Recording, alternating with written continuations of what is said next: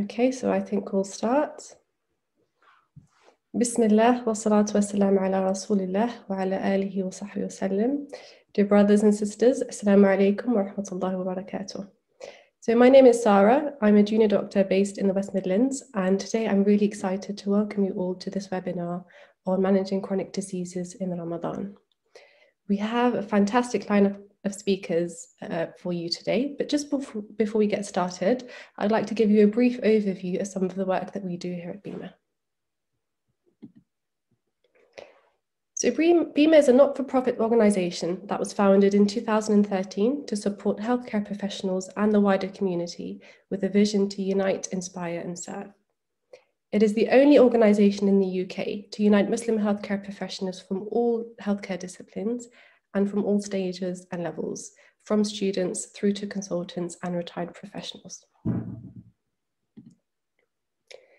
Since its inception, the organisation has gone from strength to strength and is run by over 1,000 volunteers who work tirelessly behind the scenes to deliver all of these projects that you can see on your screen. One example is our flagship Lifesavers project, which we run annually every September and involves volunteers across the UK teaching basic life support skills to their communities and their mosques. Alhamdulillah, it is now a successful project that's been taken internationally by the Federation of Islamic Muslim Associations and has been carried out in 9 countries across the world. BIMA has also been in receipt of a number of awards, alhamdulillah, and one of the ones that you can see here in the corner of your screen is an award that was given to the health promotions team for their cervical cancer screening campaign.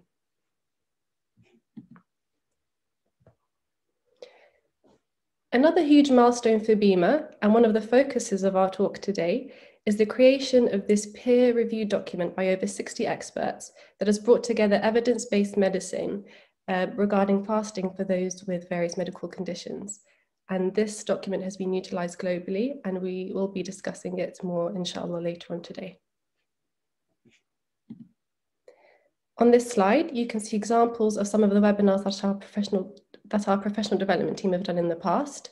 All of them have been recorded, and you can find them on YouTube on our British IMA channel. So I wouldn't be able to talk about the work that BIMA has done without speaking about our response to the coronavirus pandemic. Over the past year, BIMA has worked tirelessly to bring evidence-based guidance in relation to COVID.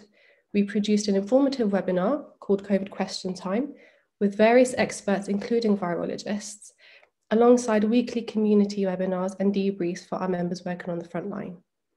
We also work closely with the media and the community to offer clear guidance on ethical issues pertaining to burial and attending the masajid.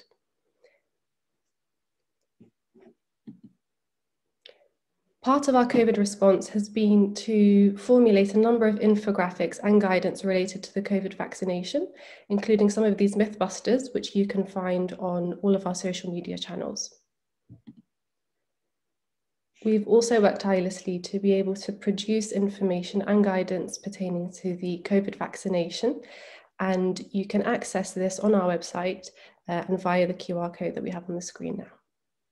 So this is all information pertaining to the COVID vaccination during fasting and to the use of lateral flow tests. So coming back to Ramadan, alhamdulillah, BIMA has been able to partner with the Muslim Council of Britain alongside other organisations to launch this campaign on having a safer Ramadan during the coronavirus pandemic.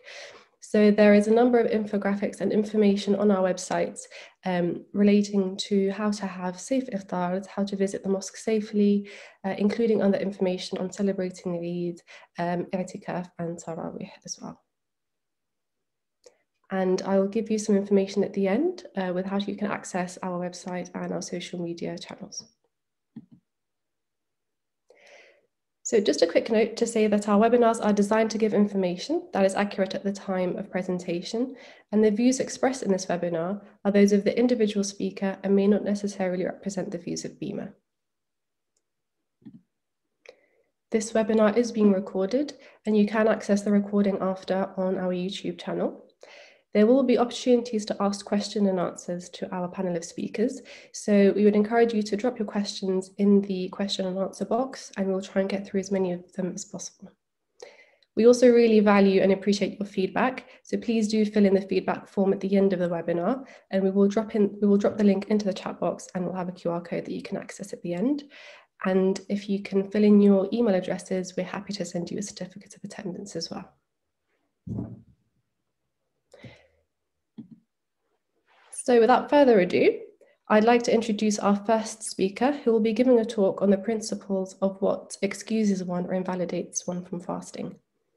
So our speaker is Dr. Rafiqat Rashid, who is a traditional Sharia scholar, general practitioner, and an international professional trainer and educator. He is the co-founder of Al-Balagh Academy and an academic in the field of Islamic bioethics and medical law, having obtained his master's from the University of Manchester on the subject of Muslim scholarly debates on the issue of organ transplantation. He's also an honorary lecturer at the University of Leeds. So I'd like to welcome Dr. Rafiqat to deliver his talk. Assalamu alaikum wa rahmatullah. Can I share my slides? Is that okay?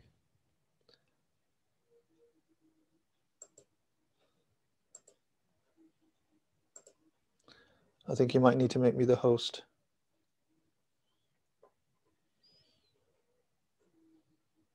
Okay, inshallah.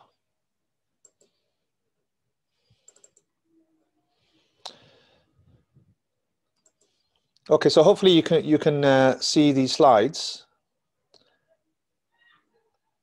Okay, inshallah. Bismillah.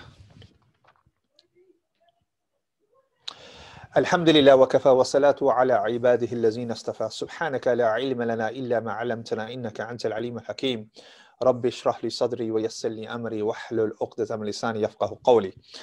Assalamu alaikum wa rahmatullahi wa barakatuh. And first of all, thank you for inviting me to the BIMA webinar on Ramadan and fasting. Now, my particular session, my sort of contribution will inshallah be related more specifically to the fiqh of fasting. Now, the fiqh of fasting is quite an extensive and intensive sort of subject. However, what I'll be doing is focusing on something which is probably more specific, more relevant to yourselves as either members of BIMA or general people who have just registered onto this particular webinar. Now, I'm quite happy for this to be quite interactive. This shouldn't just be about me speaking. You know, ideally, we're all here to learn. So inshallah, by all means, do ask questions and I'll try to address your questions as much as I can. Hopefully, the presentation itself will probably address quite a few things. But what I will talk about is just go over briefly the idea of who in the Sharia is excused from fasting. So we'll talk a bit about that. Then we'll talk a bit about safe fasting. And then finally, we'll leave it to the Q&A at the end. So hopefully I'll be able to fit that in the time that I have. So let's just get straight into the people who are excused from fasting. So first of all, we have verses of the Holy Quran. يا أيها الذين آمنوا كتب عليكم الصيام كما كتب على الذين من قبلكم لعلكم تتقون. So, O believers, fasting is prescribed for you as it was prescribed for those before you, so that you earn the state of taqwa, tattaqun. You become لعلكم تتقون. So you become those who become amongst those who are self-restraining in their deen. Then, interestingly, there are verses of the Quran that follow on from this, where Allah subhanahu wa ta'ala says, أَيَّامًا مَعْدُودَاتٍ فَمَنْ كَانَ مِنْكُمْ مَرِيضًا عَلَى سَفَرٍ فَعِدَّةٌ مِنْ أَيَّامٍ أُخَرَ وَعَلَى الَّذِينَ يُطِيقُونَهُ فِدْيَةٌ طَعَامُ مِسْكِينٍ فَمَنْ تَطَوَّعَ خَيْرًا فَهُوَ خَيْرٌ لَهُ وَأَنْ تَصُومُوا خَيْرٌ لَكُمْ إِن كُنْتُمْ تَعْلَمُونَ. And the most important part of this verse for us, or relevant for us, is for the bit where it says, فَمَنْ كَانَ مِنْكُمْ مَرِيضًا. So for those of you, except those, if any of you is ill or on a journey, let him fast a similar number of days later. So even explicitly within the Quran, Allah subhanahu wa ta'ala has made fasting incumbent on all Muslims. But yet at the same time, the verse follows on that there are certain exceptions. And those exceptions were those who are in essence either sick or on a journey. Now, having said this, I apologize for this. There are other verses as well which do the same. Slides not come out too well, but anyway. But we all know a reasonable amount about Ramadan. We recognize that this is a mandatory part of our deen, that we fast so that we gain this spiritual state where we become more obedient to our Creator. But we also recognize that this is one of the important pillars of Islam, and when the fast actually begins. We also recognize suhoor and iftar. I don't need to go into the details of this. This is something that's quite clear to you all. So suhoor is the meal before dawn. People call it sahari and many other names, but generally speaking, then we also have iftar. So iftar is the meal after sunset, where we normally open our fast with dates or water. So these are all important things. The other important thing sometimes is that we don't always take into consideration, especially when we look at ill people and sick people, is the tarawih. So it's the night prayers, which can potentially last for approximately 1 hour to 1.5 hours, and can be quite physically demanding, especially for the sick or the frail elderly. So these are things that we need to take into consideration as in terms of acts of worship during this holy month of Ramadan. Now, also one of the last things is i'tikaf. So that is something that maybe we might be able to address later on. Now, this particular slide will, in essence, lay out the main groups of people who are usually exempt from fasting. So yes, fasting is an obligation. Everybody should fast who is within the age where they have reached some sense of maturity. So generally speaking, children under the age of 12 years are usually excused from fasting. Now, bulugh or maturity or puberty would be the time where this becomes now an obligation that you must fast. But you will also recognize that we have children who also are very keen to fast, and we should sort of measure that up in terms of their capacity, their understanding of fasting, number one, their ability to fast, whether they've fasted before. So these are the things that we should take into consideration. Now, like my children, for example, I have children who are, mashallah, quite young. And even in their younger years, they were very keen on fasting. They saw mother and father fast, saw their siblings fast, and so they were very keen on fasting as well. So clearly you can already see that kids can be very keen in fasting. So you need to really weigh this up well, and inshallah, you know, slowly, gradually get them into the whole scheme of fasting in Ramadan. But there are other people who are incapable of fasting due to a number of reasons. And one may be physical weakness. So patient who is maybe acutely unwell, so they may have a virus or illness, or frail or elderly. The other is terminal diseases, so people who are in end stage or terminal conditions, such as cancer.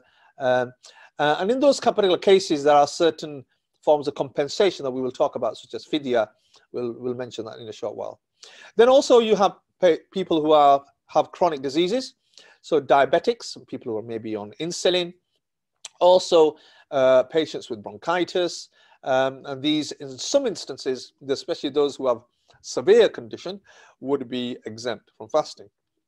Now, sometimes we don't always take into consideration people with mental illnesses, but that is clearly also an exemption, or even those who are learning impaired. So they don't have the understanding of the rulings, they don't have what we call tamyiz, to be able to differentiate between, number one, right and wrong. Also, the inability to understand the rulings of fasting and to be able to apply that to their daily life.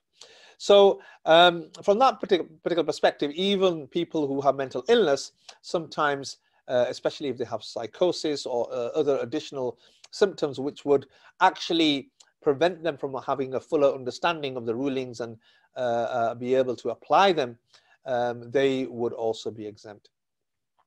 Now, we also have pregnant or breastfeeding mothers whose health or child's health will suffer from fasting.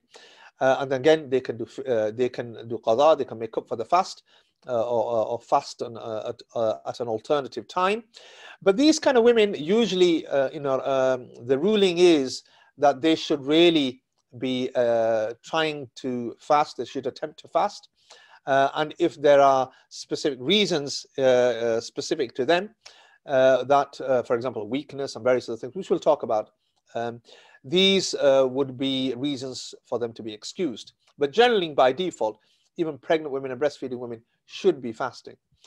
Then we have menstruating women. So menstruating women are women who are clearly in a state of ritual impurity, and so are women who have nifas, so postpartum bleeding.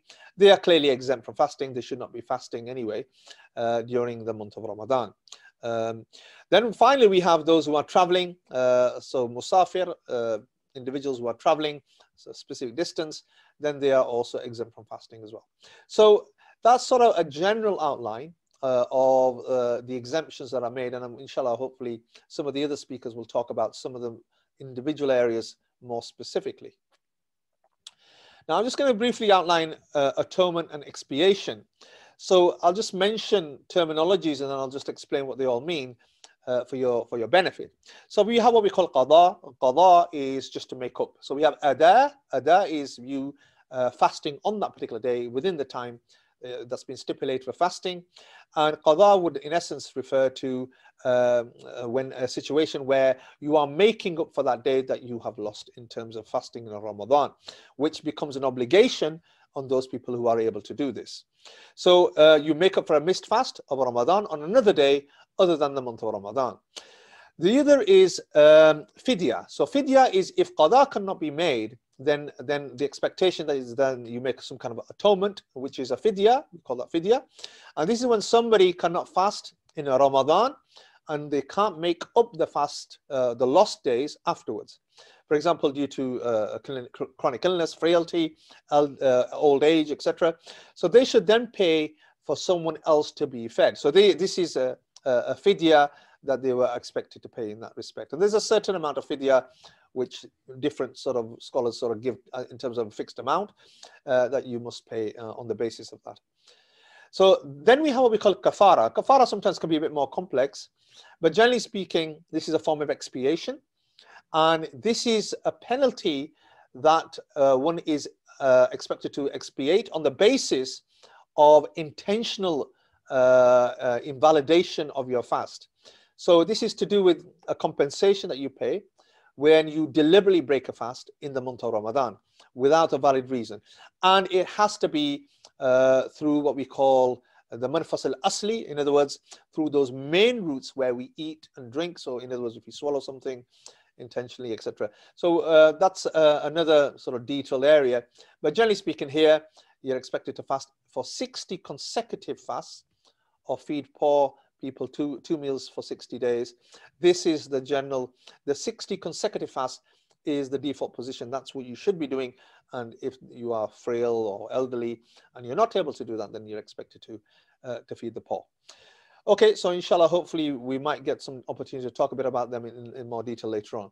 Now, regarding safe fasting, there's a couple of things that we will just briefly outline, and maybe we'll get a chance to talk about this in the Q&A. But here you have some interesting situations, sometimes that we need to really contemplate and we need to talk about when it comes to fasting. So here you may have an example of a person who suffers from asthma and they have hay fever, and clearly they need their asthma inhaler. So the question arises, does using an asthma inhaler invalidate your fast? So you have some differences of opinion regarding that. We'll talk a bit about those different opinions. The one particular opinion, which is my opinion as well, is that use of inhalers actually invalidates your fast or breaks your fast. So for that reason, then you need to sort of think about a plan around how you would manage asthmatics. And clearly those are using nasal spray. So nasal spray would not invalidate your fast. But generally speaking, unless you were past your throat. But generally speaking, you may have people who take antihistamines, tablets, and things like that, which would clearly invalidate your fast. So there needs to be some kind of management plan around these kind of patients. Frail elderly women who are positive for COVID-19, that's an interesting case. So you've got an elderly woman who's asymptomatic, has just been given stated that she's got a positive test for COVID-19. How do you deal with that? And this is an interesting thing that we'll talk about in a short while. A young man with severe back pain, clearly requiring analgesia, pain relief for his back. He's not able to move around. He's quite immobile because of it. A woman recently delivered, suffering from postnatal depression. Is she expected to fast? How do we assess this? What kind of things do we observe to actually give the right sort of opinion regarding what do the fuqaha, the Muslim jurists, say regarding this? A diabetic patient on insulin. These are some of the considerations that we need to have. Surgeon who has full operation list all day, so he's clearly going to be a very busy individual in an environment which can be quite stuffy, warm, have a mask, and in an environment where the surgeon would have to be concentrating with, otherwise it could be quite detrimental for the patient. So these are important sort of scenarios. So how do we sort of look at the issue of them being exempt from fasting? Now, this is why I call the four principle approach. And the four principle approach, generally, these are the four things that the Muslim jurists talk about when we should look at ill individuals. Now, the other speakers will go into more detail, but generally speaking, you can see here that the four principles generally focus on things like, for example, number one, is their condition going to worsen? Is their physical condition going to worsen on the basis of them fasting? So that's the first thing you'd look at. Also, will it slow, will the recovery, will that become slowed down? Or are we going to have a slower recovery? If this is a condition which is quite fatal, and clearly there is a slower recovery because of them fasting, is that a concern? The third is, will their pain increase? So quite significantly, will they feel greater level of pain? So clearly somebody who takes regular pain relief through the day and they're fasting, they're not able to take that kind of pain relief orally. So how would that be affected? And also finally, worsening mental conditions. So if they were to fast, would their condition worsen? Would they end up a lot more depressed? Would their symptomatology increase in terms of their detriment to their general ability to perform their daily chores? Now, the question arises, at what point do we say that the condition has disqualifies a worsening physical condition, or the recovery is now slowed down, or the mental health has worsened, or the pain has become worse? Where is the threshold that we decide that this is now the time that we can say that you are exempt? And the response to that is that if they are unable to physically, mentally perform normal and important daily chores. So in other words, they're struggling getting around the house because of this worsening physical condition, the slower recovery, the worsening mental condition, worsening pain, the regular chores like the important elements of hygiene, they're not able to bathe themselves because of this condition worsening, and they're not able to care for their children on the basis of what is needed and is necessary because of their condition, and not necessarily just the fact that they can't go to work, because work is not considered as something which would be necessary. And I will talk a bit about work because there are certain conditions that we need to attach to work and how we deal with that. Now, let's say, for example, you have gout and you have a clear understanding and experience that when you have gout, it becomes very severe and it causes some serious problems for you. You become immobile, you got it in your big toe, and you're really struggling. Now, those kind of individuals, they have what we call tajriba. They have this sense of experience that they know. Those kind of individuals, if they know with dominant probability, now there's 75% chance, over 75% chance, that I know that I'm going to end up in a real bad situation when I fast, then that they have that ability to make that decision themselves in terms of whether they should be fasting that day or not. Well, we will talk a bit about that with the next sort of couple of slides. But generally speaking, this is the general outline, which I call the 4-principle approach that you need to take into consideration when making those decisions about whether you should be fasting or not. Now, there's something important about fasting and hardship. So there are certain texts in the books of fiqh which make reference to this. So if a person's work is hard and he will be harmed by giving it up and he is afraid of physical harm, then he may break the fast and make it up later. Also, with regards to those whose work involves physical effort, who are in need of their earnings, such as bakers and harvesters. So clearly, if you're really dependent on that, the pay that you get from your work, and you do really need to work, those kind of individuals can also be exempt if it prevents them to work appropriately. Yeah? If he knows that if he works, he will encounter harm that may make it permissible for him not to fast, then in that case, it is haram for him to break the fast before he actually encounters hardship.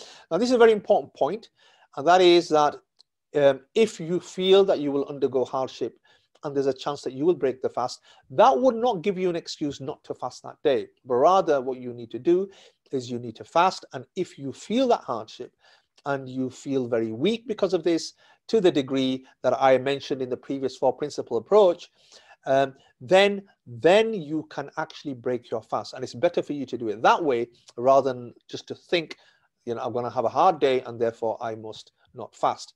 So this is an important point to raise. And then that person can do qada of that fast another day. So it also mentions that it is not permissible for a worker to break the fast during the day in Ramadan just because he is working. But if he encounters great hardship that forces him to break the fast during the day, then he may break the fast with something that will ward off that hardship. Then refrain from eating and drinking until Maghrib. So in other words, even if you are to break the fast because you feel weak, then you should not, have a full meal, but rather you should still imitate those who are fasting, have the minimum that you require in terms of fluids and food, just to keep you going for the day, and do that sort of secretly rather than openly in public, and sort of contain and continue with the remaining rituals of Ramadan, and continue in this particular manner, even though you've had to break your fast. So okay, inshallah. So when is a worker excused? So going back to the issue of the doctor, surgical operative list, the weakness due to fasting must be a real cause, a real risk leading to these conditions. Okay, so we talk about physical, mental harm to self. The other thing is the person will need to start fasting and can only break fast when feels weak. And the third is the intention is essential. So they must deliberately choose to work so if they deliberately choose to work during fasting hours so that it gives them an excuse, this is not acceptable. So they should ideally shift their day in a way, or make it a bit of an easy month during the month of Ramadan. Their surgical lists are not long, etc., or the surgery is not too long, that they feel that they're not too burdened by that work. Take some time off take your annual leave during that time. These are the things that you need to prepare for Ramadan in that sense. But rather doing it deliberately, I know I'll have a long list and I just won't fast, that's not really acceptable. And also recognizing that you would need to make up for the fast, the qada. Now, there are a number of reasons why individuals, like for example surgeons and people like that, like people from the medical profession, may be excused in those instances. One is the physical, mental harm to self. Also medical legal reasons. So if you're in operating on somebody and it's quite an important operation, quite a delicate one, clearly you need to be fully mentally there so that you can focus and concentrate. Otherwise, it could put you in a serious issue of negligence. So those would be another reasons, that would potentially exempt you. Also, significant risk of losing your job or earning. This is another reason that the Muslim jurists mention. And the other is risk of harm to the patient. So these are things that you would need to take into consideration, but rather as individuals, ideally you should approach a mufti or somebody who is has a good understanding of this particular area, and get some kind of their feedback on what would be the most appropriate thing. But you need to use preventative means. These are important. So work on manage your month well, month of Ramadan. If you can just shift some of the busy elements in your life during this month, and do that so that you can fast comfortably and safely during this month, inshallah. Just final slide, that is to fast or not to fast. And we have to recognize that people are not, we're not all the same. So it does depend on decision making of individuals. And the important considerations that they normally have is the person themselves, their type, their personality, the decision of the individual, also their religious practice, you know, how they practice their faith. Are they quite religious? Are they sort of not as practicing? And also how they take on medical opinion. So some people are very clearly, you know, to the letter when it comes to medical opinion. Others, they would, you know, they would take a bit of more of a risk. So you'll find that different individuals as patients or as medical professionals, each one of us, we have different sort of threshold levels to each one of these areas. So we need to take into consideration the person as an individual and not necessarily use principles as a general universal sort of approach to every single person. Okay, inshallah. So that's the end of my presentation. And if there's any questions, inshallah, hopefully we can sort of talk about some of those things. These are some of the questions that I put, the exercise I put as forms of reflection. So inshallah, we might be able to address them in some of the questions. Okay, inshallah. Jazakallah khair, Dr. Rafaqat, for that really interesting talk. We do have a few questions. In the interests of time, we might be able to answer them throughout the course of the webinar, but there are a couple of questions in the question and answer box. Okay, so I think let's move on to our next talk, inshallah.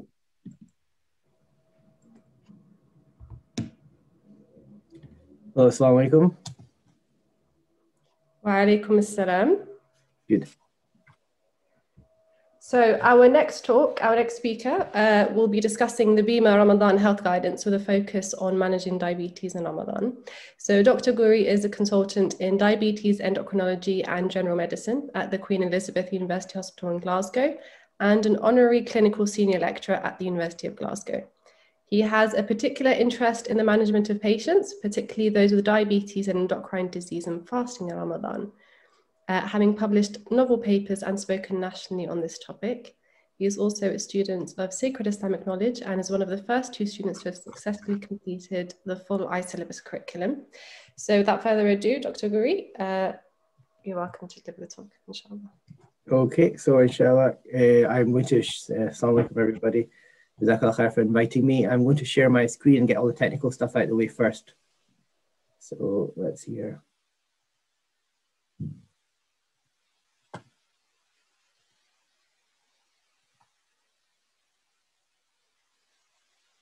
Okay, so that's that. You can all see my screen?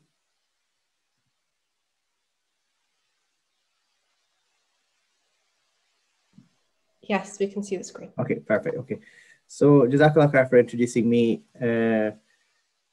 Sister Sarah. So I am one of the 2 main editors originally of the BIMA guidance that came out last year. In essence, and I'll mention this, Brother Salman came up with the idea and I kind of shaped the idea based on my prior experience of managing patients with diabetes primarily, but also medical conditions in Ramadan, my background of being a student of knowledge, as well as my academic background, kind of bringing it all together.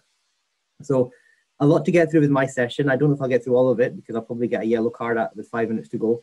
But in essence, I want to focus on the guidance itself to help people understand it. I'm not going to go through everything in the guidance. The idea is that you read it and you apply it as needed with your patients.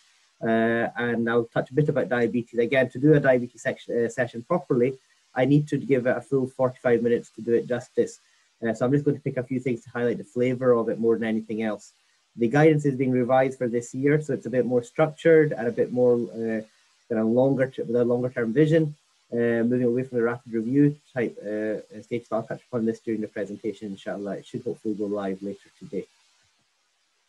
So what is the compendium, how is the genesis of it, who's involved, a bit about how it's prepared, the principles, a bit on acute illness and chronic disease and the future. And within the chronic disease, I will touch on diabetes, inshallah. So let me just move things out of the way here so I can see the end of my slides.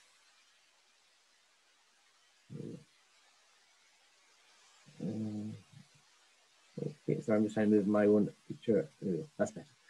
So research on Ramadan is still quite nascent. Although diabetes have had guidelines for about 15 years now, it was generally opinion-based. There are a few studies, more studies have been coming out, but certainly with other specialties, other medical conditions, there's very little original data. When I mean original data, research-based data from studies and things, or even from observational studies. Most of it's kind of opinion and consensual statements based on the thoughts of others combined with some practical experience.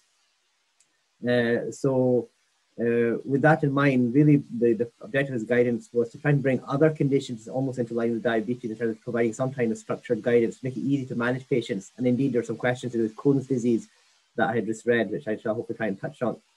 And in order to form guidance, you obviously want people who understand the condition at hand, to understand Ramadan, and to be able to do the Jama or the reconciliation, bring things together in terms of providing some kind of information and guidance to patients, but more importantly to healthcare practitioners, so that they can have a consultation with their patients and help them make a decision that's informed. As I mentioned, last year's Rapid Review really kind of came about because of the pandemic and people have been thinking a bit more seriously about health. But I think in order to bring this, make this a more beneficial document to the community, I wanted to make it a more longer term or permanent guidance, which is updated when needed rather than just every year. And therefore, we've kind of devolved each specialty with its own with the responsibility to take care of its own methodology.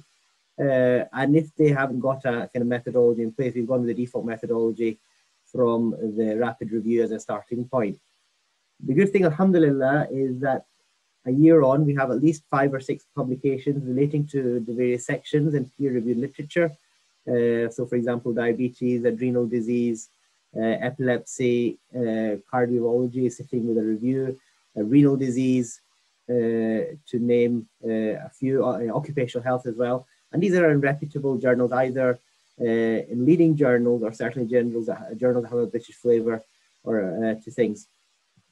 And this has improved the quality of the content by virtue of external peer reviews. So in essence, some of these sections are abridged versions of these papers, and therefore external peer review. The more peer reviewed it is, now it's PEER as in like your colleagues, as opposed to PIR as in a saint reviewing it, just to help differentiate between the two. But the advantage of peer review is that it allows for people to get a bit of peace of mind knowing that this guidance is not just in-house, it's been reviewed by other bodies as well. Now, ultimately, the final decision rests with the individual concerned. So, for example, it's not for us to force a patient to do something. We can make them know our thoughts and our preferences for things, but the decision is theirs. And as far as possible, that will be guided by a clinician, and where necessary, an imam as well, just as per the Sheikh Rashid's comments in terms of when we're trying to understand some of the Sharia components, particularly for those clinicians who are less familiar with that. In terms of the guidance itself, the opening sections are on the general principles, the occupational aspects, acute illness, risk stratification, and sick day rules, with some specific guidance on COVID, as well as vaccination. And again, it is basically taking the principles that Dr. Rafaqat talked about, but putting them in a kind of practical perspective so that it's easy to apply for a clinician or an HCP. And then each disease condition section discusses some some of the chronic conditions pertaining to that and their management. And also briefly discusses the potential role of COVID-19 if there are any specific considerations. And this is why I don't want to go through everything in the guidance, but really direct you to the guidance so you can read and see for yourself how that is manifested.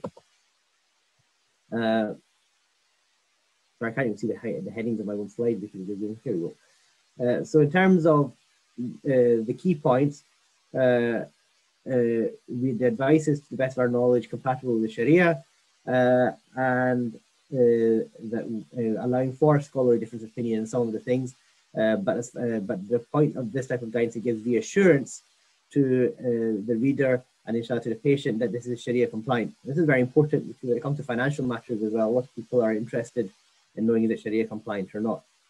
There are references to papers which have references to primary texts from fiqh.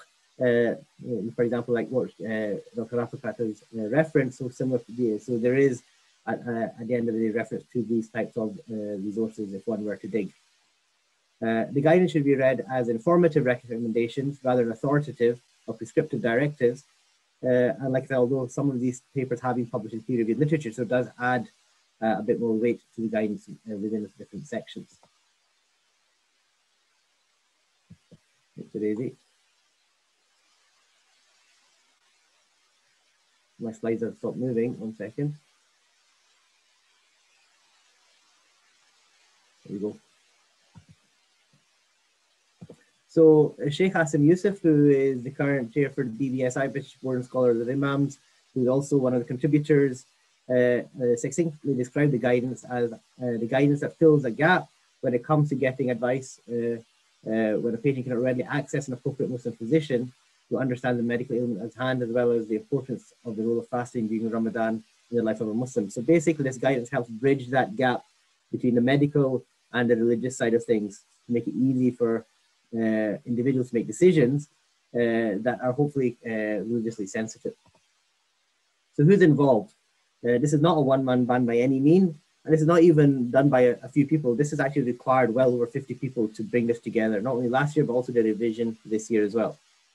And I think there were around about 65 healthcare professionals and clinical academics in the form of editors, contributors, peer reviewers, and as well, and this also includes some fresh blood that has come in this year. For example, the diabetes section has been written by primarily by Haris Ahmed, Said Haris Ahmed. So fresh blood has been introduced as well. The important common thing is that all have an interest or experience in the management of patients in Ramadan. Some are experts in this area specifically, but at least they're experts in their specialty, so they understand all the ailments and can provide sound clinical guidance. We've got scholarly involvement and approval, and we've got students of knowledge, background for some people. So this all adds to the overall weight and to the caliber of the authorship and editorship of the guidance. And some of us have a national and international standing recognition at professional and academic level. In terms of the four main editors, Salman Wakar conceived the idea and was the engine behind the original project. He then got me involved. Him and I had a bit of an argument on the matter in terms of the shape and direction of the guidance, but unfortunately it didn't come to blows because of social distancing. But in the end, we have what we have now, alhamdulillah. And really it's a credit to Salman for at least letting me bend his ear and being able to pull really all the specialty together, because he really managed to get everybody on board that first time round, and that cannot be underestimated. As for myself, you've heard my kind of bio. I don't want to labor the points on things. I've published several papers related to diabetes as well as other medical conditions. I understand how the guidance should work. I understand how a paper should be read and written. So that's where I lend my support to things. Ahmad Mahmood has joined the editorial board, and really he has been doing a lot of the donkey work. He's been the engine room this year. He's been up till very late of recent nights and still been really pulling things together. He's got a very meticulous eye as well, which helps when you're trying to bring things together and maintain a standard. And finally, Professor Tahsin Chowdhury, who's well known to many in the professional circle. He's involved with various aspects of diabetes. He's contributed to the IDFDAR Ramadan guidance, and he's helped with the revising and the reviewing of the current version. I'm not going to read every single contributor's names, but these are the main contributors to the guidance, and you'll see some familiar names there. I think there's a good 30 names or so put on this list throughout the UK. Men, women, doctors, non-clinicians, scholars, we've got the lot. So in terms of actually putting all this guidance together, we've obviously kind of given a flavor in terms of how the structure was. But the important thing is trying to reach consensual recommendations, because it's very easy for someone to have a view on something and somebody else to feel differently. So one of the beauties, and I think one of the blessings of this guidance is that we have been able to, where people slightly differ on things, come to a jama or a reconciliation with things where we've been able to give sound advice, but recognize the subtleties, as well as the fact that there is no hard evidence for some things and you really are going on principles. And because of that, everybody can have a slightly different take on things. But alhamdulillah, being able to incorporate it all And that's the beauty of such things, that despite having a slight difference, we can still have common themes and guidance available.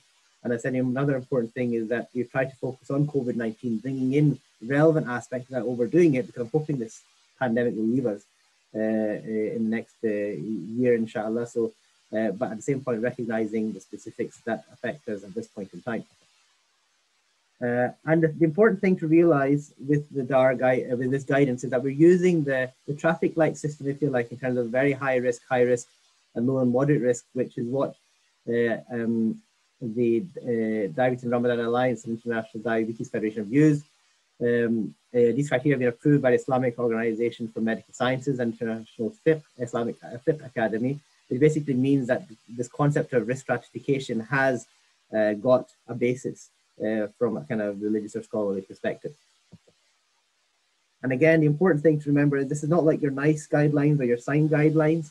The important thing with this is this guidance document is there to help serve as a starting point and to guide the patient clinician or HCP interaction. It's not there to replace clinical judgment. It's a bit of a flavor of the guidance. The most important thing is that it's reassurance for those that are healthy, the importance of general principle of looking after oneself and being responsible, the fact that people should take responsibility for patients should have take responsibility to engage with their GP or a healthcare practitioner in advance of Ramadan, so that if there are certain issues that need to be addressed, they do so in a timely manner and a responsible manner, so they don't cause harm to themselves or put pressure on their GPs or doctors or nurses, because this is still a very busy time for many of us, busy with the pandemic. Many of us are still trying to catch up with ourselves in terms of just trying to have some mental peace. And naturally, everybody will want to help people during Ramadan, but at the same time, if you leave it too late, neither can we do the job properly, neither will the patient be able to do it safely. There's also some guidance on PPE as well and how that may come into play. Again, this point of slight difference of opinion is there and recognized, and also the importance of the spiritual dimension. And this is something that we feel that our guidance is unique in that where a lot of guidance in the past may have talked about purely the medical side of things, we are trying to factor in the spiritual and religious aspects for an individual so that we're a bit more sensitive with our decision making. We understand the spiritual well-being of a patient, and that is why we try and balance things between giving the appropriate sound medical advice, but not overlooking what may be important spiritually for an individual.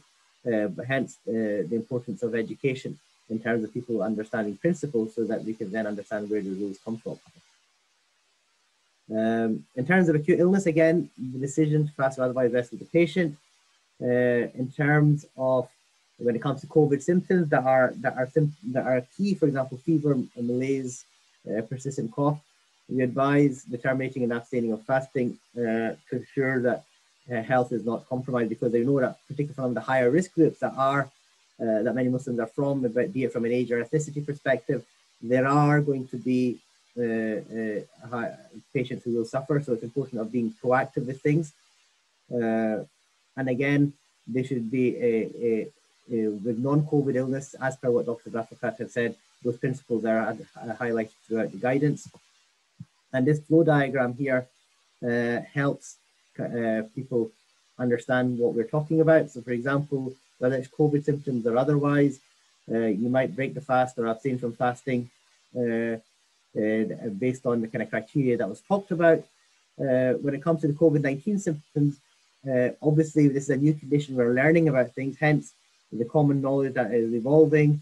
The advice of an appropriate clinician are important whether a person breaks the fast or abstains from fasting. When it comes to chronic diseases, again, decision rests with the patient. The figure 2 and table 1 can be used by healthcare practitioners to assign a risk level to an individual so that they can understand where their starting point is when it comes to fasting. It's important that whilst we use the terms must not and should not fast, we can't force a patient to do anything, but it's to highlight the importance of their medical condition and the risk that they're at if they engage in fasting, so that they understand why we're concerned about potential fasting. They should consider advising their patients to fast in the shorter winter months if possible. For example, if they're on medication which cannot be taken once a day but needs to be taken twice a day, like in epilepsy or twice daily insulin, where safe alternatives are not there, then obviously fasting in the winter will allow the days that are missed to be made up without compromising health. And even with those with lower moderate risk, again, it's about still discussing with their patients, because remember, there might be things that may not be pertinent to the patient, but a physician might pick up on to at least be aware of, so that they can monitor health and take action as necessary. And it is also recognized that some clinicians will differ with each other. An imam can also be a useful person to consult if you're trying to understand what the clinician should be looking out for. But at the end of the day, the clinician will still know the medical condition better than the religious authority, unless they, for example, are a scholar or a student of knowledge who also are a doctor, in which case they're in a very unique and privileged situation. In terms of the specialties covered in the chronic disease management, we have cardiovascular disease, respiratory disease, chronic kidney disease, gastrointestinal disease, diabetes, and endocrine condition, neurological disease. There's a bit on pregnancy as well, malignancies, including hematological as well as solid organ tumors, and also benign hematological disease, and also mental health. And I think at least 4 of these sections have been published in peer-reviewed literature, with one under review with a revision. In terms of chronic disease, again, the flow diagram helps to frame the patient's health into one of the 3 categories. Table 1 should be used in conjunction with the figure. Table 1 has examples of various ailments for the different specialties in terms of what we follow classes: very high risk, high, and lower moderate risk. And an important thing that we have given importance to is previous experience of fasting with the condition, because they may have fasted, but it'd be interesting to know, did they compromise health? Were there any adverse outcomes, or were things safe? Because all this experience helps guide the clinician in making the best decision for the patient. Again, even though somebody may be in a category that shouldn't be fasting, we have advised the healthcare practitioner or professional to support the patient as much as they can if they're choosing still to fast, but it should be very clear that they're going against medical advice, and this should really be documented for medical legal purposes. And again, alternatives to fasting, for example, winter fasting or intermittent fasting should be there. Trial fasting prior to Ramadan is also useful in the voluntary fast, for example, in Shaban. This is useful because it helps generate evidence and experience, as well as, importantly, giving some confidence to the clinician as well as the patient to see whether fasting can be embarked for a full month or not. In terms of the table itself, the conditions are listed according to disease, to specialty, and a bit of general guidance is given there at the start of the table. Respiratory disease is just shown as an example of how these conditions kind of fit into the tables. Again, these are not prescriptive, these are purely guidance-based. At the end, we've got a number of notes that are there, for example, to highlight the fact that COVID-19 might change or alter some risk from a slightly lower to high risk. And again, this is subject to review based on evidence that comes about. There's also issues related to mental capacity in terms of exemptions from fasting. There's some guidance on breastfeeding, which is linked directly to the MCD guidance fact sheet, which you should be aware of. There's some frailty there. There was a question to frailty. So again, frailty is recognized, and there's some guidance within the document in terms of how to understand frailty and apply it when it comes to risk stratification. Now, diabetes. I'm not going to labor the point too much with diabetes because it's very vast, but I want to use diabetes as an example of how to use the guidance really. So one thing the guidance does not replace is consulting with your patient prior to Ramadan starting, ideally at least one, but ideally closer to 3 months before, and explore and address do they want to fast, the prior experience of fasting, do they want to discuss with a Muslim physician? We can't necessarily offer it, but at least try and find out if that is the case. It's an opportunity to lose weight and stop smoking, and again, the concept of exercise was talked about by Dr. Rafakat. And again, some specific Ramadan issues, for example, dietary advice, timing of food, physical activity, monitoring of sugars, and setting clear parameters for safe fasting. In terms of things to discuss with the patient, this is again just to kind of highlight the value of a pre-Ramadan consultation, which may ultimately allow then for you to reach into kind of two main decisions. Does the patient fast or did not fast based on their risk categorization? And the guidance for diabetes is largely taken from the IDF-DAR guidance because it's comprehensive. Although the new guidance has moved to a more risk scoring system as opposed to a risk categorization based on condition, the general principles otherwise are important. I still have reservation with the scoring system. I do think that it does overlook a lot of religious considerations, for example, concept of fasting in the winter, as well as it oversimplifies risk and doesn't really give, is not as patient-centric as it could be. But watch this space is all I will say. Again, within this work, cognition, intercurrent illness, pregnancy, breastfeeding, all the things that one would expect to be considered should be considered. In terms of what we've kind of put into the very high risk and high risk categories for diabetes, this is taken direct from the guidance. Fairly obvious things.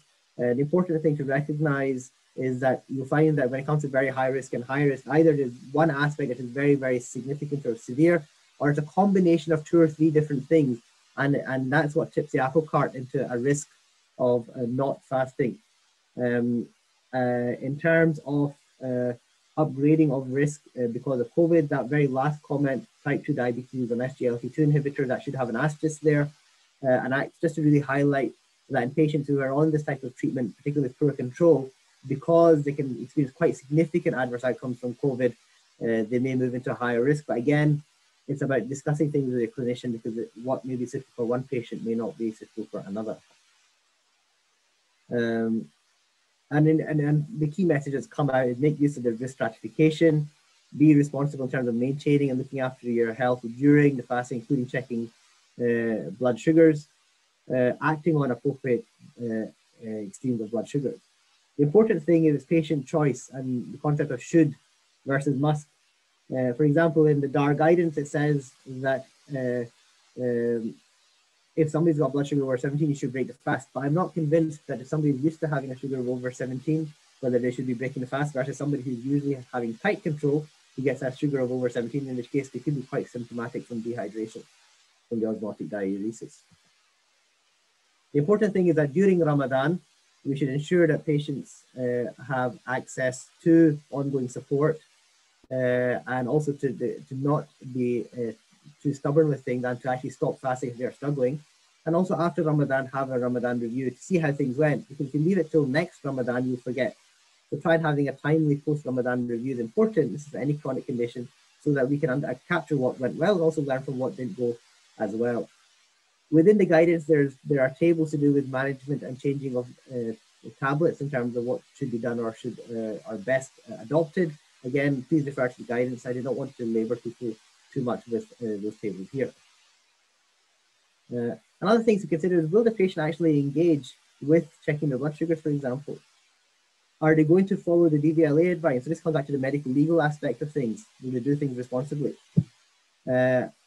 Issues with hypoglycemic awareness or unawareness, prone to UTIs, all these things that can impact a safe Ramadan. All these things are important to be considered.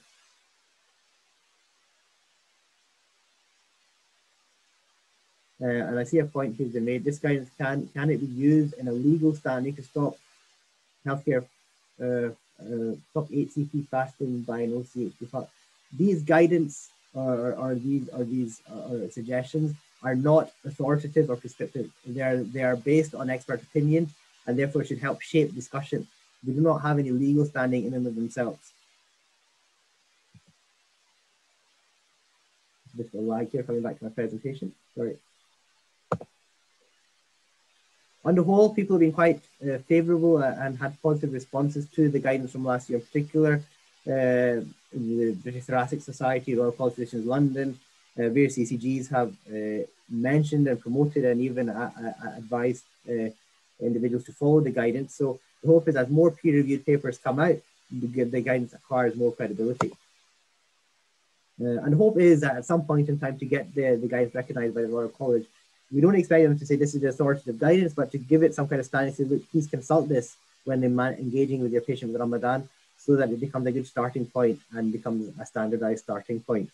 And really, part of this guidance is to consolidate the collaborative approach between scholars and HCPs. As per the vaccination guidance that Sister Sarah showed at the start, we can work together to bring hopefully beneficial guidance for healthcare practitioners and patients. The final point I want to highlight, or the final 2 points, are that the guidance itself does not displace clinical judgment or patient choice. So there will be clinicians who might feel differently about things. That's fine, because at the end of the day, you may know something that we don't, particularly about your patient. And likewise, patient choice is something that has to be respected both from a Sharia perspective, also from a secular perspective as well. And finally, where there is still a bit of uncertainty variety, then a religious authority is always encouraged to be consulted just to help get that other opinion, to help give some confidence, particularly if some people are unsure in terms of following advice not to fast, for example. A number of people I'd like to say thank you to, my co-editors, Dr. Ghafakat, Sheikh Asim, my teachers, and all the contributors and peer reviewers. Really, without their involvement, these are all volunteers, we would not have what we have today. Jazakallah khair for your time. Jazakallah khair, Dr. Garib, a really informative talk. The guidance, as we mentioned earlier, can be found on the website, so we really would encourage people to access that both as patients and as healthcare professionals as well. So we'll move on to our next talk, inshallah.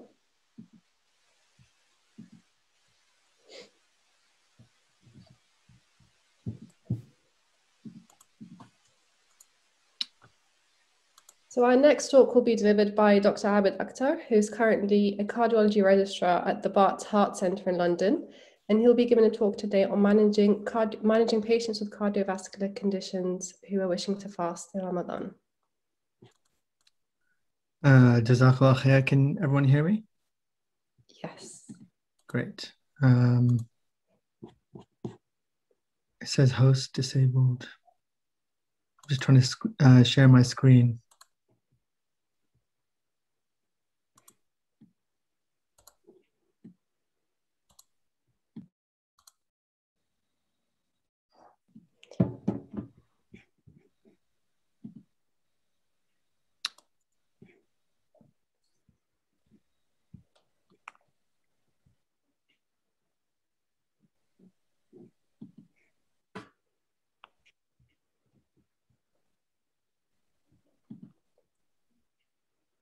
Okay, Dr. Akhtar, what we can do is bring up your slides.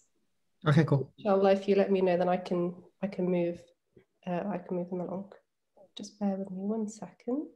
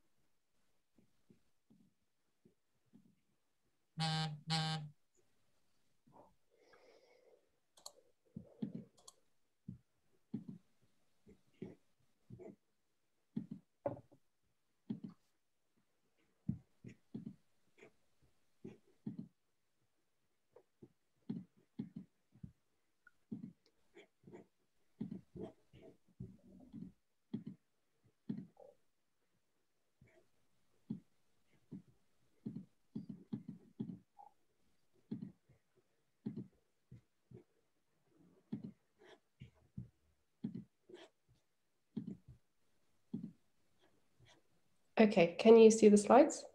Yeah, I can see them. Yeah, great. Okay. So just let me know when you want to move forward. Sure. Okay, sure. So I'm just gonna kind of go through some of our guidance that we have formulated for patients with Ramadan fasting and patients with cardiac conditions. Dr. Ghori, mashallah, has covered a lot of the caveats and general principles along with Dr. Rafaqat. So hopefully I can keep this nice and concise, inshallah. So if we move on to the next slide, so essentially, I'm going to cover why there's a need for the guidance in the first place, how we formulated the guidance, what we found, our general guidance, the pathway, management pathway that we formulated. And then if we have time, we can go through 3 case-based discussions using the actual pathway, inshallah. So if we go into the next slide.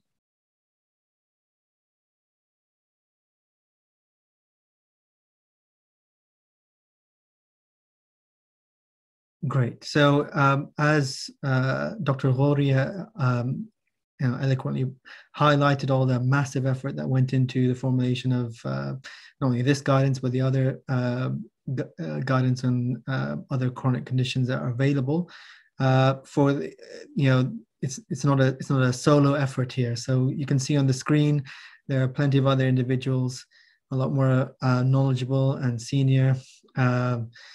Probably more handsome as well, that have been involved in the formulation of this guidance and who I'd like to acknowledge, inshallah. If we go into the next slide. So the need for the guidance, there are about 1.8 billion Muslims, 3.4 of them are in the UK. According to the Pew Research Group, of a survey of Muslims and their observance of the Islamic faith, they found that fasting is actually one of the rituals which Muslims are more likely to observe than any other ritual within our religion, which is, I guess, not that surprising.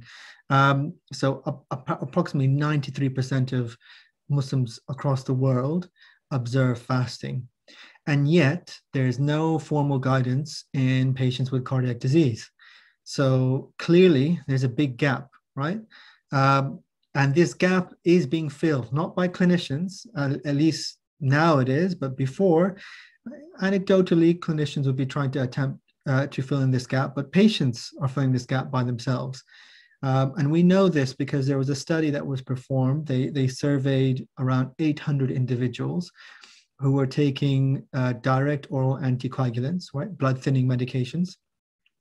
50% of these individuals were modifying their treatment regime by themselves. So they were skipping doses, they were taking medications that were meant to be taken twice a day, and they were taking both doses at the same time, or they were changing the interval between doses. So patients are trying to fill in this gap. And so both these points really highlight how important it is for us to fill in this gap properly, so that patients are informed when they fast in Ramadan, inshallah. If you could go into the next slide, please. So what did we do? First, we looked at the evidence base. And as Dr. Ghori highlighted, there isn't much of an evidence base, but we'll get onto that. But we looked at the literature, search PubMed, Embase, for all the studies that are available on patients who are undertaking Ramadan fasting with a cardiac condition. And then we formed an expert consensus statement. So this was based on the data that we were able to find in the literature, our personal clinical experience, and as Dr. Ghori highlighted, the IDF-DAR risk stratification model, which has been well established and used for several years now. If we could go on to the next slide. And what did we find? So we looked at the evidence base. There are not many studies on patients with cardiac conditions undertaking Ramadan fasting. The studies are observational. So the gold standard that we normally like to use when trying to underpin our guidance are randomized control trials. And we don't have them. We just have studies which, by their very nature, it's very difficult to really come with concrete conclusions as a result and talk about things like causation and effect. The studies are generally quite small. Again, that means that any conclusions we arrive at are not very strong and probably not even very statistically relevant. The studies are poorly defined. So they use terms like, patients with heart failure seem safe to fast in Ramadan with close monitoring. And then they won't define what close monitoring means. Does that mean that someone is sitting in their coronary care unit, being monitored every second, or does that mean that they can be monitored, with a twice a week telephone consultation? Who knows? Similarly, their diet is not elaborated on. We have no idea what diet these patients professional well in advance of Ramadan, so that things, a patient can be optimized or investigated appropriately, and last minute decisions aren't being made. And in a routine appointment. So I would advise all clinicians, whenever most patients are seen once a year, probably at most. So whenever you see a Muslim patient in clinic, always talk, and they've got cardiac disease and probably any other chronic disease, always discuss using our framework whether they want to fast in Ramadan, and try to get the ball rolling then. We don't advise kind of creating appointments just to optimize patients for Ramadan, because, we were already under pressure before, and now with COVID and a pandemic, it's very difficult. It's a lot of burden on the NHS to be creating extra appointments. So try to do this in your routine appointment. We'd advise optimizing a patient's medications. And then, just as I mentioned, bearing in mind we're in a pandemic, and once the pandemic is over, we'll be in a post-pandemic phase for some time. So that means reduce services and reduce monitoring facilities, which may have previously easily facilitated a patient's fasting in Ramadan. In this subgroup, we would say, if you have a previous opinion from a healthcare professional about your fasting in Ramadan, probably rely on that as long as things haven't changed, considering your cardiac condition and you're otherwise well. The other thing you can try, as Dr. Ghori mentioned, was trial fasting. If we go on to the next slide, inshallah. So I'm going to touch on a few specifics, and then we'll go on to we'll just briefly look at the pathway. Similar to Dr. Ghori, I won't be able to go into too much detail, as 15, 20 minutes is not enough. But let's just touch upon a few specifics. So hypertension. Patients with hypertension, review their blood pressure in clinic when you see them, review the medications that they're on, and specifically advise them to get a home blood pressure monitor, because if they have any symptoms at home, it's really important that patients are able to check their blood pressure and see whether they're significantly hypotensive, right? That's excellent data that a GP or another healthcare professional can use to guide a patient. Next is, avoid, if possible, antihypertensives with a diuretic activity like bendraflumethiazide or indapamide. Obviously, don't compromise a patient's healthcare. So if that's the only antihypertensive they're able to tolerate, then so be it. You're going to have to work around that. But if you have a freedom of choice without a compromise in terms of efficacy, then stick to antihypertensives without diuretic activity. If we go to the next slide, inshallah. And the next slide, one we're coming on to, is patients with coronary disease. So stable coronary artery disease, generally we would say low to moderate risk. Okay, that comes with a lot of caveats, as you'll see in our pathway. But these are patients with stable angina who are on medications. But patients with acute myocardial infarction and post-cardiac surgery, we would advise not to fast in at least a 6-week window after their event. And to be honest, going thereafter, it's really a decision by the healthcare professional. They might have a lot of complications which will make them high or very high risk and be prohibitive for fasting. A point about cardiac rehab: every patient who has a cardiac event loves cardiac rehab because it gets them back doing what they want to do. But cardiac rehab won't allow you to undertake it if you're fasting. And specifically, they say that these patients will be at increased risk of dehydration, and therefore they won't be allowed to undertake it. So again, if you want cardiac rehab, you won't be able to be fasting at the time. If we go into the next slide, inshallah. With regards to heart failure, there's really no data on patients with heart failure with preserved ejection fraction. And so we would advise patients with this condition, speak to your clinician. Generally, we would say stable heart failure with preserved ejection fraction, we're going to assume you're low to moderate risk, again, with caveats. That's the same with patients with stable, non-severe heart failure with reduced ejection fraction, i.e. your ejection fraction is more than 35%. Again, we would say low to moderate risk with caveats, as you can see in the pathway. Patients with severe or advanced heart failure, on the other hand, we would say at least high or very high risk, and therefore we advise not to fast. And if we go on to the next slide, you can see some features which push a patient into the severe or advanced heart failure group. So class 3 to 4 NYHA symptoms, you're getting breathless on minimal exertion or breathlessness at rest. You've had at least one admission to the hospital in the last 6 months due to your heart failure. You've got a poor exercise capacity, and then there's some other objective markers as well. If we go into the next slide, inshallah. What about an intracardiac device? Generally, if you've got a pacemaker, we would assume you'll be low to moderate risk. But patients with an ICD or CRTD, by definition, you've got severe LV dysfunction, or you're a patient with an inherited cardiomyopathy, you're someone who's at higher risk, and therefore we would say you belong in that group.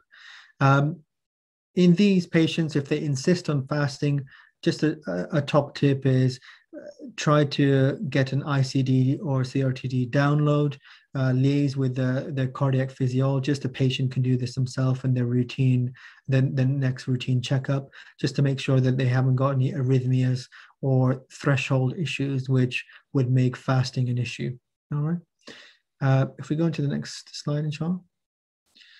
The others, so no published data on atrial fibrillation, inherited arrhythmia syndromes like Brugada syndrome, pulmonary hypertension, adult congenital heart disease, advanced heart failure therapies. I'll address that. And in terms of pregnancy, there is a separate Ramadan rapid review that can be addressed, that addresses this particular group of patients. If we go into the next slide, Sean. So for these group of patients, we would say in general, any condition with a significant risk of dehydration or hypertension should be classed as high risk, including preload dependent conditions, for example, severe aortic stenosis, patients with hypertrophic cardiomyopathy with a large left ventricular outflow tract gradient, like a peak gradient of more than 50 millimeters of mercury, patients with poorly controlled arrhythmias, severe pulmonary hypertension, patients should be classified as high risk or very high risk.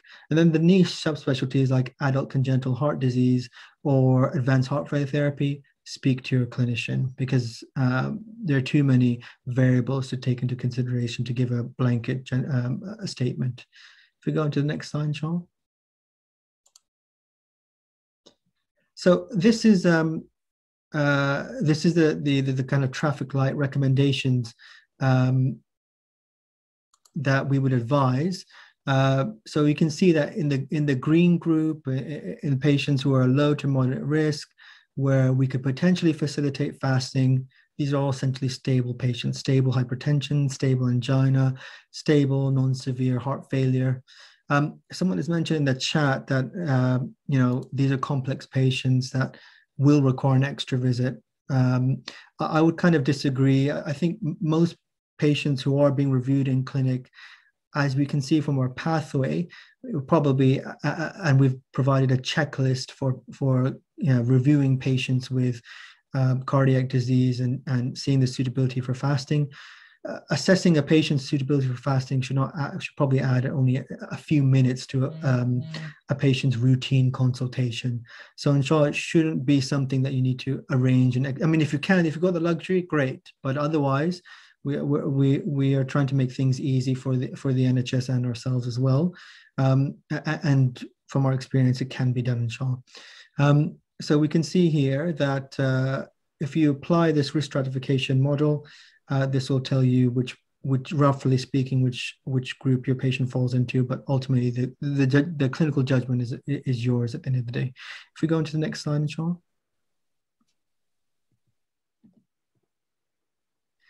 And in our manuscript and on the BIMA website, you'll find a table which goes through every group of cardiac conditions and some of the risks that we feel may be posed by a patient on those taking those medications and undertaking Ramadan fasting, inshallah.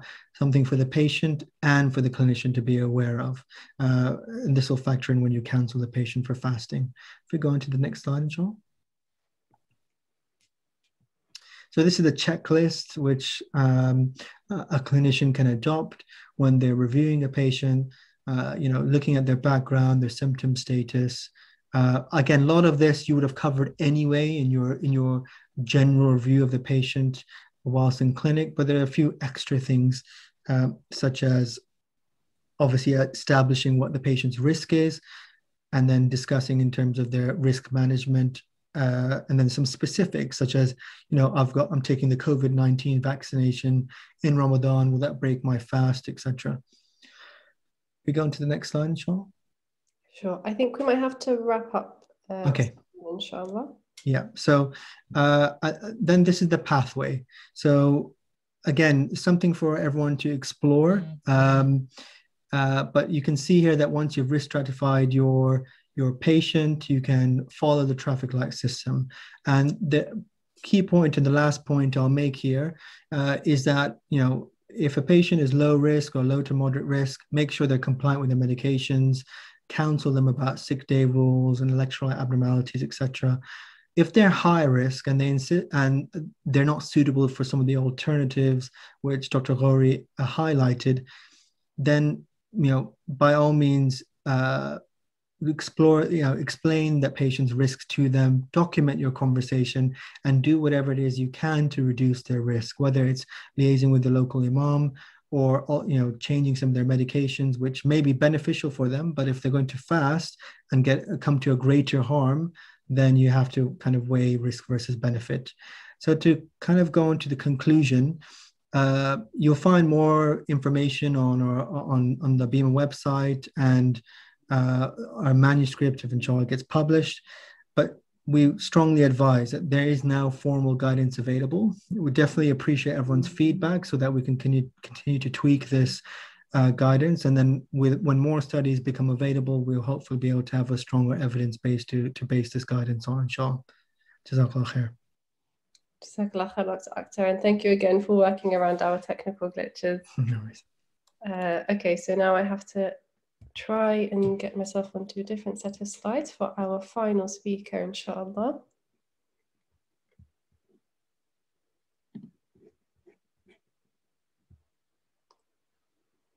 Brilliant. So if I just introduce our speaker quickly.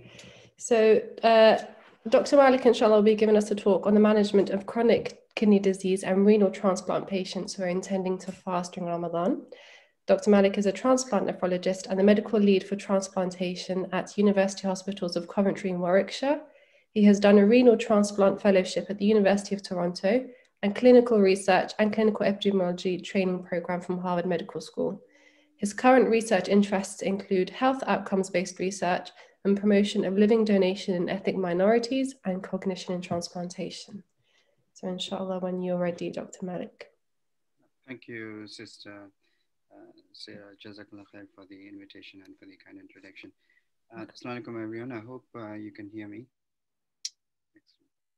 So I'll be covering the chronic kidney disease and renal transplant part of the webinar. You've already heard from other colleagues about the idea of DAR principles and how we've proposed guidelines for all the different chronic diseases and managing patients. So I'll be focusing on the chronic kidney disease and renal transplant aspect of the guideline. So that's the outline of my talk. We'll talk about CKD stages as a refresher, cover briefly the literature on CKD and fasting, potential risks, management recommendations, very little on renal transplant and also COVID-19 briefly. So CKD stages as a refresher, I would just ask you to focus on 3, 4, and 5. So EGFR between 30 and 60, we would class as CKD 3. 15 to 30 would be CKD4, and any EGFR less than 15, they may be on dialysis, or it could be pre-dialysis, but with a low GFR, we would class as CKD5. So CKD5 could either be a dialysis patient or a non-dialysis patient.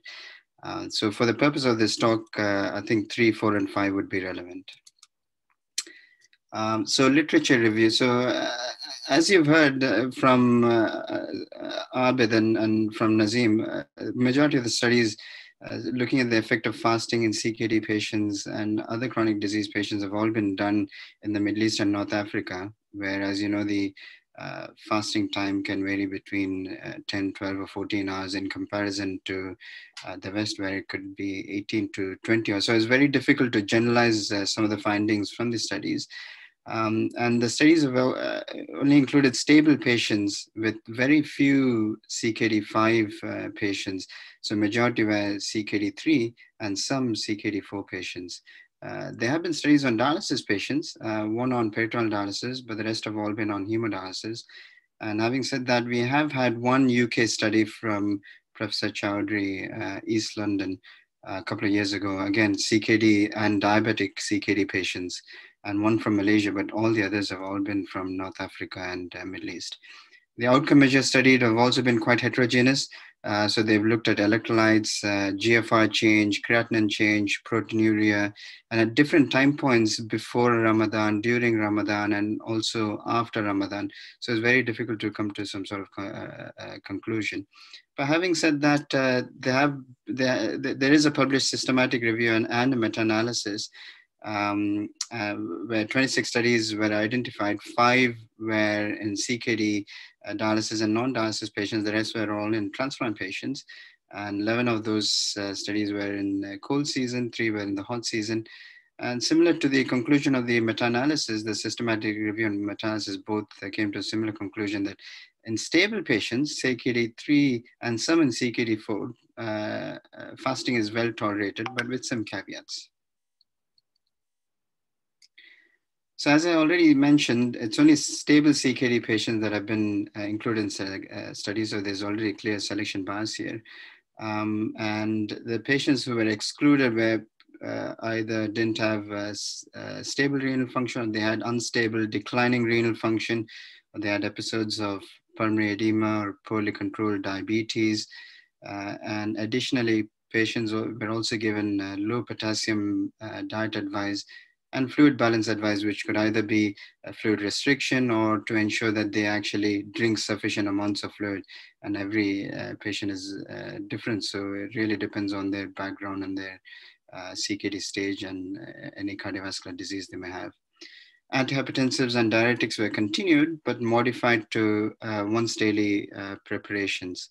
And those with a tendency for developing hyperkalemia, either because of an ACE inhibitor or ARB, were switched to alternatives. And one study, they actually gave potassium binding resin, which you may have come across, calcium resonium, to keep the potassium levels under control. There's one interesting study which I can mention. So CKD3 and 5, they actually looked at major adverse cardiovascular events. And interestingly, any patient with CKD between 3 and 5 who had a background history of pre-existing cardiovascular disease, there was actually a high risk of MACE event or cardiovascular event that was associated with an increase in serum creatinine after 1 week. So in a patient with included in the study on a background of cardiovascular disease, during monitoring, if the creatinine increased at 1 week after fasting, that was actually associated with increase in MACE type of event. So something to bear in mind for our patients.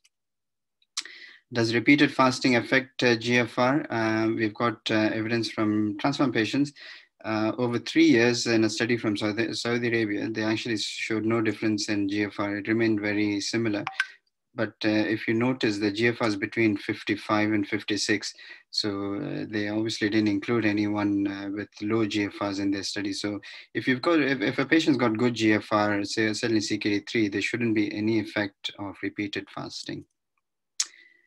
So the next part of my talk, I'm going to be focusing on the management aspect. And As you've heard, we've got the BIMA guidance. So we've managed to publish the chronic kidney disease part of the guidance recently in CKJ. We've also similarly followed the IDF-DAR traffic light system, very high risk and low moderate risk. And I'll be focusing the second half of my talk on the guidance. So if a patient intends to fast, we would like to explore their motivation and risk stratify them. And we would say either they are very high risk, or low moderate risk. And if they fall into either the very high risk or high risk categories, we would like them to explore alternative options, which you've already heard from Sheikh Rashid, either fasting on shorter days, fidya. And if they still wish to fast, as many might do because they feel an intense desire to fulfill their obligation, then we would try and optimize their management and put together a plan for management and emergency management plans. Moving on to the actual risk categories, there are a few things I'd like you to focus on. Very clearly, low to moderate risk would be stages 1 to 3, CKD patients with stable function, and anyone in 4 to 5 CKD stages, either non-dialysis or on dialysis, we would recommend they must not fast and be considered very high risk for complications. And similarly, if patients have a history of electrolyte abnormalities, they may very well have excellent GFR, but either they have Gettleman syndrome or other electrolyte abnormalities, then they are at high risk of complications, and we would also err on the side of caution. So optimization, how do we optimize them? We would encourage exploring motivation, ideally several months before, because that then gives you time to consider medication changes and also put together a management plan. And also after the medication changes, check the renal function to make sure function is stable. They're on twice daily medicines, try and switch them to once daily. And if they're an ACE inhibitor or ARB, to try alternatives if safe. I've said if safe because it's very difficult to be didactic here because the indications are so varied for ACE inhibitors. If it's just an antihypertensive, of course you can change it. But if someone's on it for proteinuria or for cardiovascular benefit, then it would be quite difficult. So I think we just have to look at the indication for the ACE inhibitor and change if safe. And also you can consider temporarily stopping some of the medicines. Example would be tolvaptan, which you use for polycystic kidneys in CKD patients. And if you do make some changes, please recheck renal function following any medication change, and also plan for monitoring. So we're talking here about CKD 4, 5 or patients with unstable renal function. So we do need to put together a plan for monitoring weekly or fortnightly. I've said weekly or fortnightly because someone may very well, a CKD4 patient with, say, a GFR of 30 could have a fortnightly monitoring, but someone in CKD5 or unstable function would probably benefit from more closer weekly monitoring. And if renal function deteriorates during the period of fasting, then definitely we would advise to stop fasting and repeat renal function to ensure return to baseline. And here I would suggest that we don't necessarily follow the Aiken criteria or the AKI criteria. The reason for that is because the AKI criteria was actually developed using inpatients. So they're patients who are either septic or been hospitalized. And during fasting, I think it's slightly different. So we shouldn't be using the AKI criteria, but I would suggest at 25%, if there's a 25% increase in creatinine, then I would recommend that we use that as AKI and CKD. And the Rifle criteria, which was in use before the Aiken criteria, said the same thing. If it was 25%, they would classify as AKI. Then the other thing to do, so optimization, we've covered this. And education. So education in CKD, low potassium diet advice, this is very important. The reason for this is because many of the food items that we tend to break our fast with or have during iftar have high potassium content. dates, for example, apricots, coconut juice or water, pomegranates, oranges, or any other citrus fruits have high potassium content. So it's very important. CKD 4-5 patients specifically are given a low potassium diet advice. Again, you'll have to consult them on fluid overload or dehydration, pulmonary edema or shortness of breath. Those would be the symptoms. And fluid intake and how to keep them well hydrated following iftar. Weight monitoring would actually be an excellent way of monitoring, self-monitoring. So I would recommend a 1.5 to 2 kilos above their target weight. So for example, if a patient is 50 kilos, then they would be safe enough to have a weight gain of 1.5 to 2 kilos and nothing more, and certainly nothing less than 50 kilos. So if patients wanted to weigh themselves every day or alternate days, that would be a good way of keeping an eye on their fluid intake and fluid balance. They also need to meet their nutritional requirements, because if you're going to restrict their potassium, then their food requirements, the nutritional requirements we'll have to give some attention to. Similarly, sick day rules and terminate fast if they become unwell. Moving on to dialysis, I would expect dialysis patients to be managed at the renal unit and not in primary care. But very briefly, they will require shift changes. So if patients are having dialysis Monday, Wednesday, Friday, Tuesday, Thursday, Saturday, during the daytime or afternoon, then they're best having to change shift changes after iftar or fast on non-dialysis days. And if they're on peritoneal dialysis, we can change the therapies and make some modifications in order for them to fast. But dialysis patients certainly would require monitoring weekly. Education for dialysis patients, quite similar to CKD patients. Again, fluid overload and electrolyte abnormalities, weight monitoring and symptoms of fluid overload, and also electrolyte abnormalities. Next would be transplant patients. Alternatives, as we've discussed, similar to CKD non-dialysis patients, and the medication switch would be quite important.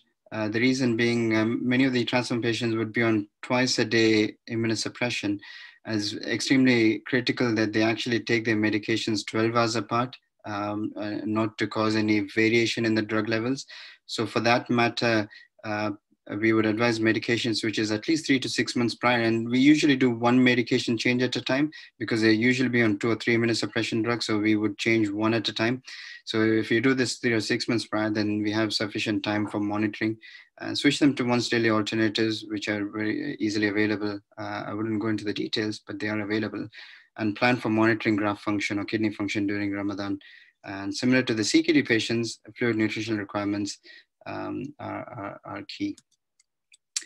We've submitted the guidance for transplant, solid organ transplant patients for review. So hopefully, inshallah, that'll get published. But the two important points to focus on here are solid organ transplant patients or renal transplant patients in the last 12 months. We would certainly recommend that they would be very high risk and must not fast. And similarly, patients on twice daily formulations, for the reason I mentioned that they have to be taken 12 hours apart without any break. For that reason, they would be considered very high risk. Finally, COVID-19, as we know, CKD, dialysis or transplant patients are at high risk of COVID-19 and severe illness from COVID-19. But whether fasting actually increases the risk additionally is unknown. But with lower community prevalence and immunization, I would think the risk categories or the risk format that we've developed should be sufficient to cover any COVID-related risk. The reason I say this is because CKD 4-5, which we've said is very high risk, and it's the same group of patients who actually are at high risk of COVID-19 as well. So anyone with a stable function of CKD 3 should be, inshallah, should be safe enough to observe fast without any difficulties. So in summary, what we've covered the majority of studies are from the Middle East and North Africa. The studies have included stable patients. We would recommend a risk assessment as per the IDFDAR recommendations, traffic light system. And if the patients still wish to fast and they are in their high risk or very high risk categories, please explore alternatives. And if they still wish to fast, then we recommend optimization prior to Ramadan, medication changes, plan for monitoring during and if required after Ramadan to make sure their function remains stable during Ramadan and afterwards, and educate them on the risks, including sick day rules and when to terminate fast. Dialysis patients, we would expect them to be managed in a renal unit, so I wouldn't touch too much more on this. And that's it. Thank you very much. Jazakallah.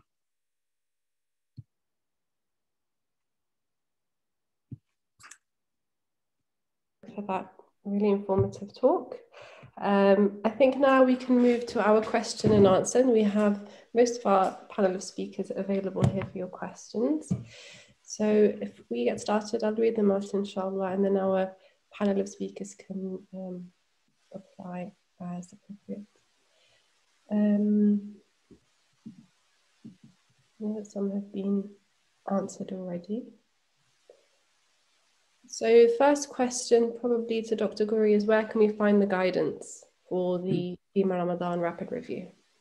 So the guidance is already on the BIMA website from last year, and inshallah this year's guidance will probably be getting a new link. I'm not sure of the specifics how it's going to be. We're just in the process of finalizing things so that we don't have to keep on editing typos, for example. But the existing guidance is already on the BIMA website. Maybe the link can be posted in the Q&A bit of the Zoom meeting so that people can access it.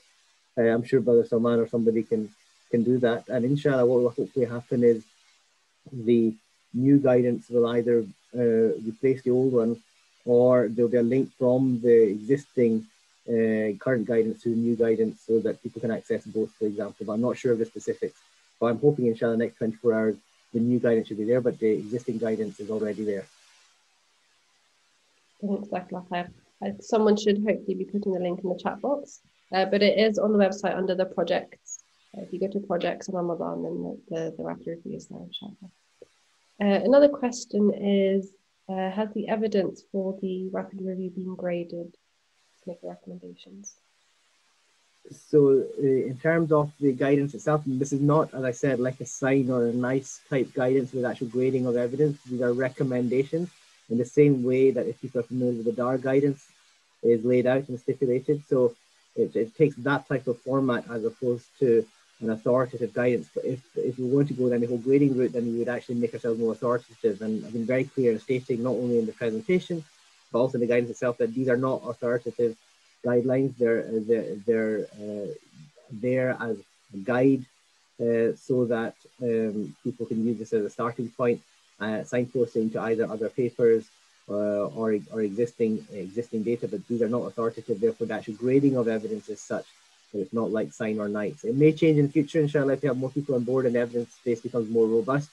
But even if we were to go down a grading route, for example, some of the evidence is so weak that it wouldn't be worth the effort because it would never reach an authoritative level.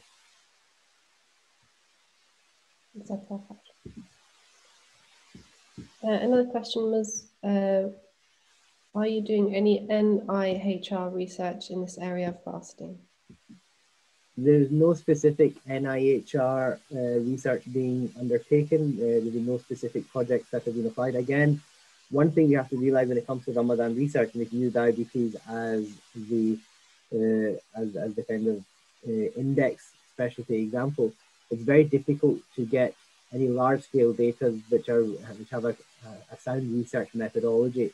So at this point in time, when studies are being done, they're often done regionally. There are some international studies, but then when you look at the actual data itself, the level of data or quality of data can sometimes be lacking. So at this point in time, there's no NIHR specific projects being done. One thing you have to also realize is that in order to do these projects well, you need a really strong, solid infrastructure and network of individuals that are able to do it.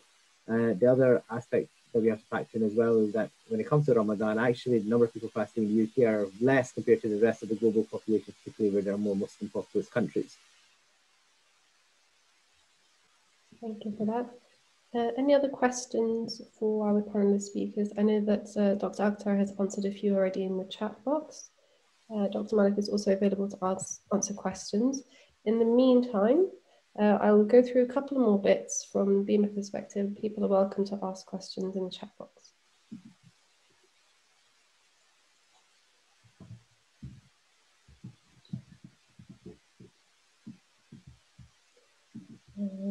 Just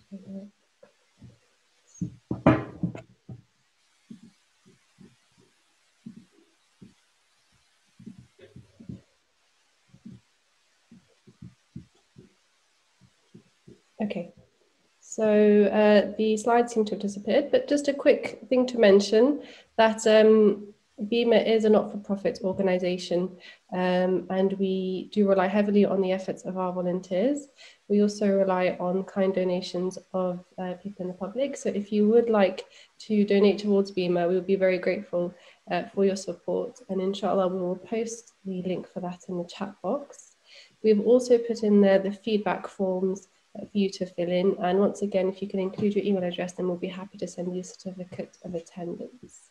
I think we might have, there will be a recording of the webinar that is put up, inshallah, with edited to account for the little glitch we had in between. So this will go up, inshallah, on YouTube in the coming days.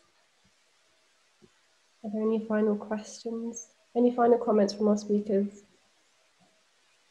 My final comment is that the guidance that we have is an evolving project. It's something that's unique because you don't find this anywhere else in the world, particularly when it comes to other specialties. They are informative and not authoritative or prescriptive. However, the most important thing with this guidance, it highlights that we can arrive at decisions that hopefully are patient-centric and, in inverted commas, Sharia compliant by utilizing the evidences that we do have, the clinical knowledge and experience we do have, as well as understanding the fiqh when it comes to fasting, so that we can provide patients with opportunities to make the best decisions for them. Dr. Malik, Dr. Akhtar, any final comments from yourselves?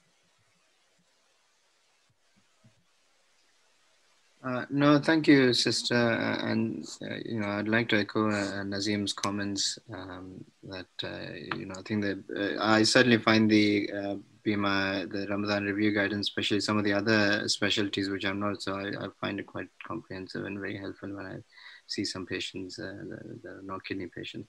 But Jazakallah for the invite. No further comments from me. Jazakallah khair. Okay, Jazakumullah khair. The website, if you'd like to access anything we've discussed today, then our website is britishima.org. We are also on Instagram, Twitter, and Facebook, so you'll find a lot of our infographics, a lot of our documents on there as well, and further information about upcoming webinars will be advertised on there. If you'd like to receive emails from us about what we have coming up, then please do join us on our website as a member. And once again, thank you all for your patience with our technical glitches. Jazakumullah khair. And all that's left for me to say is Assalamu alaikum wa rahmatullahi wa barakatuh.